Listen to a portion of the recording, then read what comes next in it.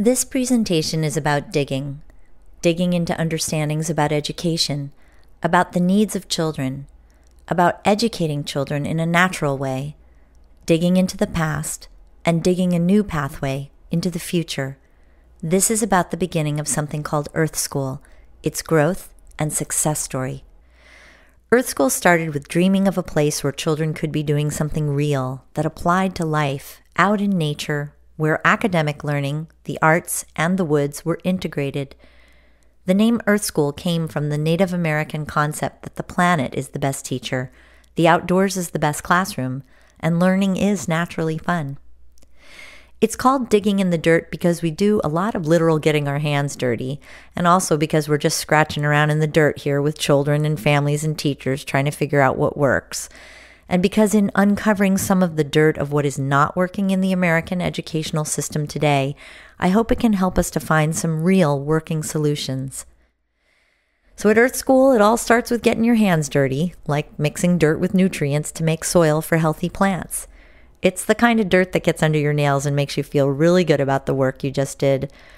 Teenagers from a local shelter arrive at our farm with their hoods up, sweatshirts zipped, hands in pockets, completely shut down. But within an hour of harvesting and tasting, of transplanting and weeding, of seeding and watering, they're getting dirty, smiling, laughing. They're touching worms. They're no longer afraid of the honeybees, and they're munching on fresh veggies and herbs without washing them first because this is natural dirt, and they learn to call it farm pepper. Many of the children are touching fresh, running water for the first time in their lives, and they're asking me, "Is it safe to touch?" When Earth School was created, the overriding concept was to bring children back into nature, and this was confirmed by research everywhere, like Richard Louv's Last Child in the Woods. Earth School has always been a part of the movement to eradicate nature deficit disorder, promoting education in an outdoor classroom, because children tell me that they can think more clearly in nature. They feel calmer, more themselves, more connected, and happier. It's actually that simple. One of my students, who's now 15 years old, wrote about her experiences, and she said, "At Earth School, nature and the earth became personified. Trees became alive. Rocks held stories. Animals talked. The woods were a place of wonder, peace, and magic, a place to retreat into, find quiet, and come back to myself." But today, there are middle school children in local public schools who do not get to go outdoors to play because there are too many of them, and their teachers have told me that it's unmanageable. So hundreds of teenagers spend their recesses indoors in the cafeteria. How is this possible? In part, it has to do with the origins of compulsory public schooling in America, when schools were intentionally designed to train children for an industrial future.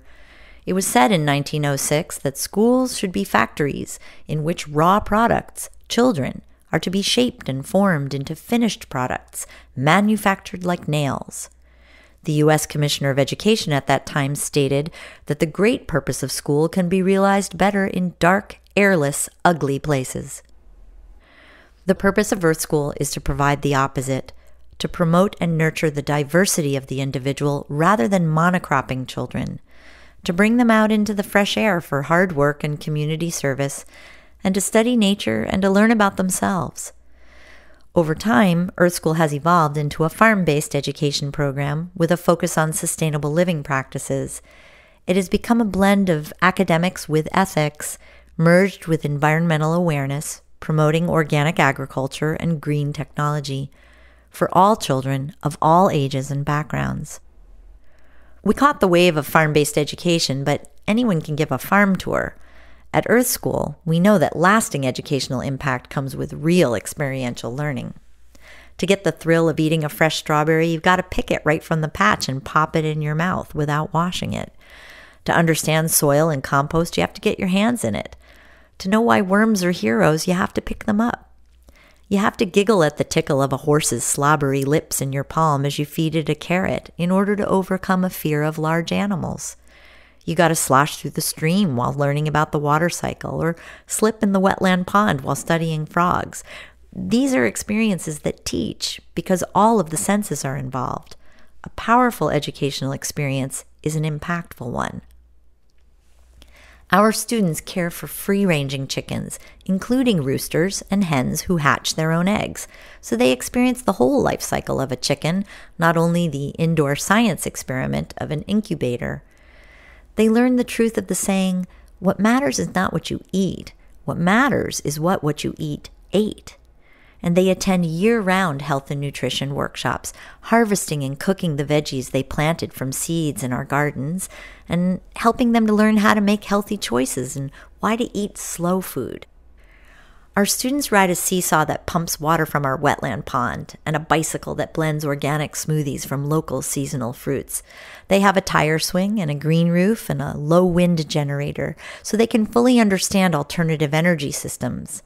They tap the sugar maple trees and taste the miracle of fresh, sweet sap. They have daily farm tours and community service projects so they can develop into caring world citizens with a global consciousness.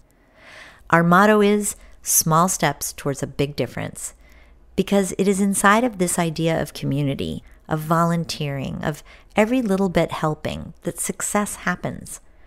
Earth School starts with the belief that any start is a good one, and that child-sized gardens make the most sense because children can easily plant, maintain, and forage inside of them.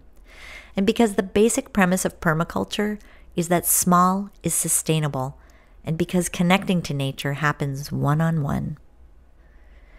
When children experience with all of their senses how animals and insects work in partnership with the land, they develop respect for the whole living system of the planet, for the interconnectedness of all things.